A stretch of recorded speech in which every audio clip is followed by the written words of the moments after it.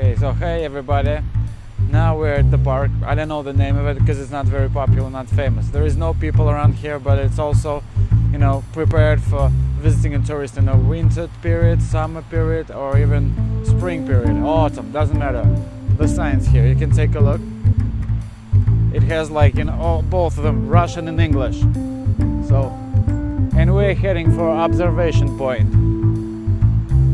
So let's go.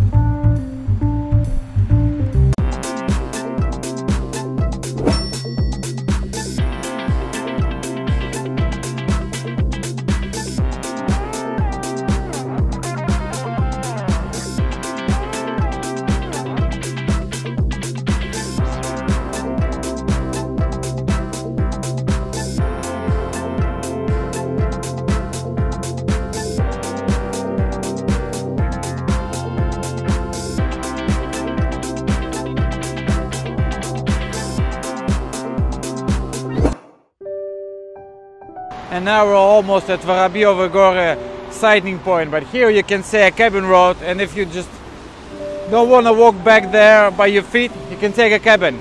But I would like to walk, so I'll keep it for you, you know, for you being surprised of how cool it is to be in a cabin ride. Yeah, cabins. Well, it's winter time, as you can see. There is snow in Russia, so you can play snowball wars if you have friends, because I don't have anybody to play with. And where is Luzhniki, the greatest arena in Moscow, maybe in Russia? There was a last World Cup final took place in there. So, and you know, if you'll come in the winter period, take some clothes stuff like gloves and hat cap, because a little bit cold, but not too, you know, not too cold for me, for anybody. Take a look at the view. I'll drink some hot stuff.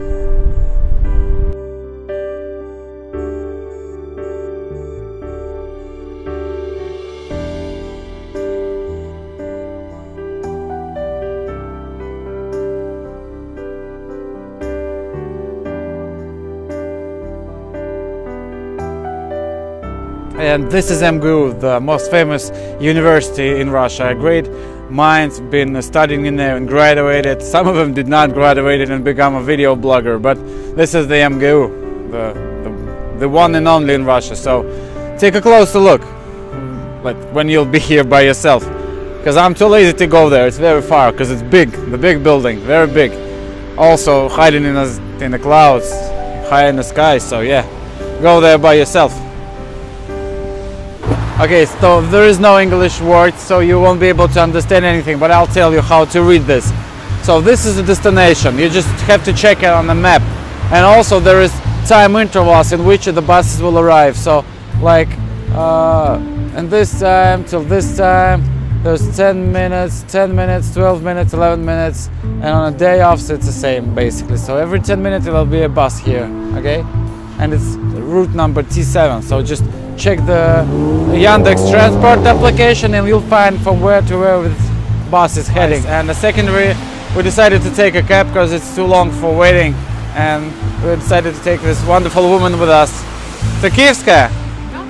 Yeah, to Kievskaya. So it says 1 minute Kia Rio 012, so let's find it.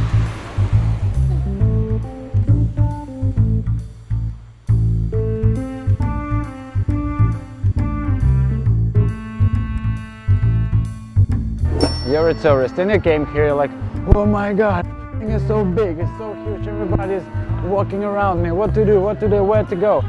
Don't be scared. This is a bus stop. This is a metro station. Pick one of these and let's go. So before we find our bus, we've seen this beautiful metro station and decided to take a metro. It's like faster and it's warm in here, so let's go. Come on, keep up.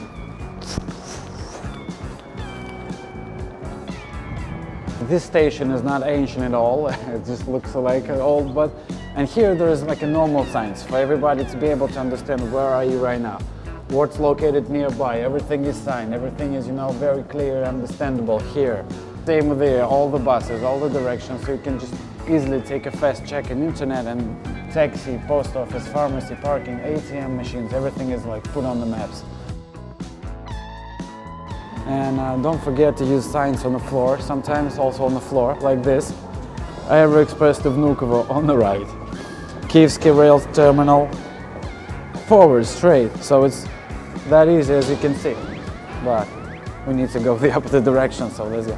Now here in Russia there is like a rules which is say no to filming in the metros and like malls and big places with a lot of people, because not everybody like when the camera around them, so it's like a privacy, respect that.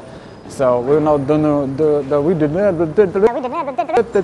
do any shooting in the metro, but we'll show you around. So but the main thing is already told you that there's a signs everywhere, just look for them and you'll be able to find your way to your, you know, target.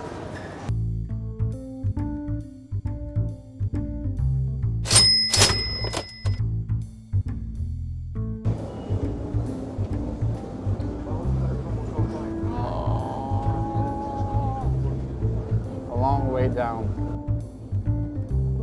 So you can get these cards and you can use it for a ride in metro, in the buses, whatever. And also, as I was saying, just a second, I have a few things to show to you. You can get like this Troika, Pожалуйста, and it will be a little bit cheaper, but you know, if you don't, just for a long period of time, then.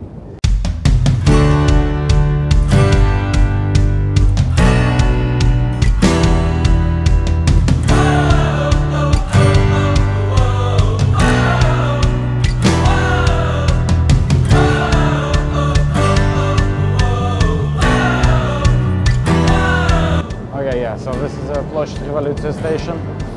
It's very popular because there is a lot of sculptures, like statues all around here, and a lot of them like can bring luck if you like, you know, the part of it. So sometimes, let's find it. Oh, you can see the baby's feet. They were like, you need to do the same thing Aladdin do with the jeans lamp, you know, and then you can ask for some wish. So.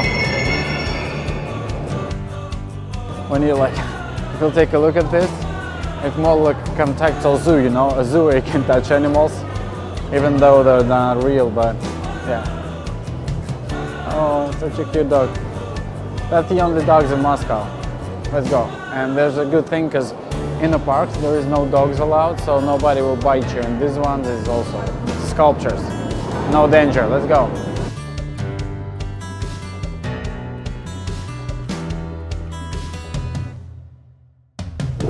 Now I'll tell you an interesting story about this building, this one over here. It was like made in the Soviet Union period, and there was a guy, the architect or the designer, who like received a command from Mr. Stalin itself, like, I want a beautiful building with the pipe. So, and the guy made a, like, you know, kind of workout, tryouts. So he put it in one big pile of paper in one list, and it was separated with the line, and the one side of the paper was like with one style and the second with the other. So, and he, like, of course Mr. Stalin had to choose one of those, but he was so busy at that day when the guy came up with a project. Stalin just take a look, as I've been told so, you know, I've been told so, and Stalin said that, yeah, well, I like this, and put his signs on it. And automatically, because everything was very rough in the Soviet Union, the main guy from this part of the country said, like, now you build it. And they made the building looks like on the paper it's completely different from one side of the building and the other. Take a look upstairs, here and there, and you can see the difference, because Stalin said so. Yes. So this is a Red Square. It's very beautiful at daytime and at nighttime especially, because there is a lot of lights turns on and it's glowing and shiny. There's a Nikolskaya Street on the right side from me, and you can see a Kuranty, the biggest watch in Russia, and they hidden the clock every day, and especially New Year.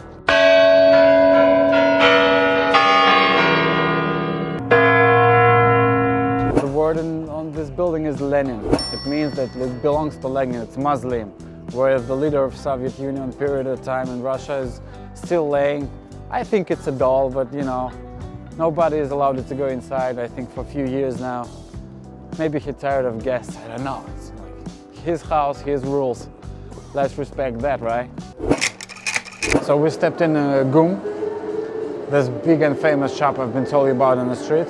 So in fact, we came here just to have a little warm-up, you know, because sometimes it's need to, because I need to talk to impress my emotions. When I'm cold, I'm starting to cry, like, and behave myself badly. And also, we want to show you a secret place here. Well, it's not secret, a lot of people knows about it, but you don't.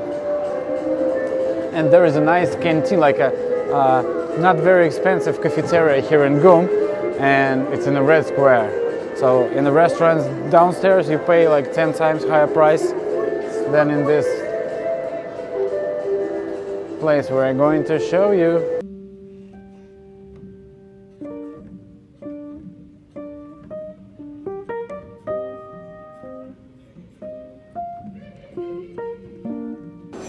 This is the place. It's called Stolova 57, number 57. Stolova, it's a kind of cafeteria in Soviet Russia. I don't know how to translate it, honestly, so just Stolova. You stand in a line, and there is like different dishes already like prepared in the shelves. And just pick one, pick another, put it in a big plate, and then in the end just pay for it, take a seat and eat it. So it's, in fact, it's very fast. It's very fast, sometimes it's tasty and very popular, as you can see. Let's try it out. And this is the compote I've been told you about. And what is the most Russian dishes like presented here? Well, like this one is not холодец, is the most traditional thing. So Холодец. Thank you.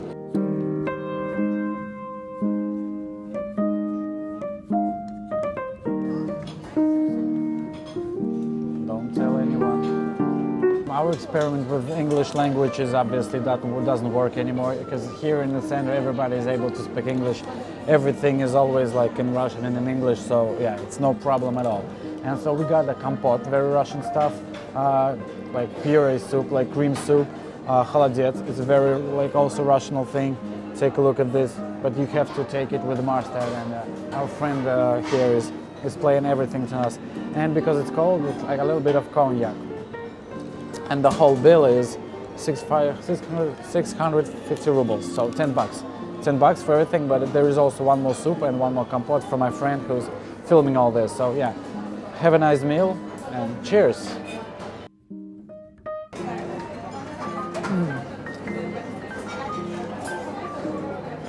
The mustard is so great. Oh.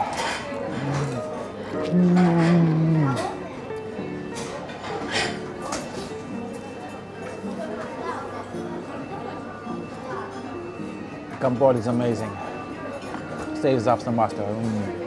Hey, stop filming. Let's eat. My friend told me that there is a beautiful shop. It's called Yeliseyskiy, and I've been there before. So we'll step in for you to understand that it's just a regular shop where people buy groceries. It's not a museum, no nothing. It's just a shop, and it's so good looking. It's so antique.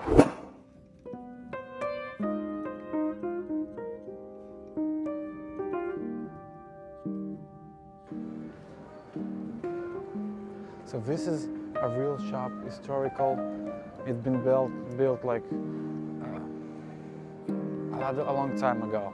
And you can just, buy some groceries here and just enjoying the views, because everything is very beautiful. And maybe we need to get some tea for my friend. So yeah.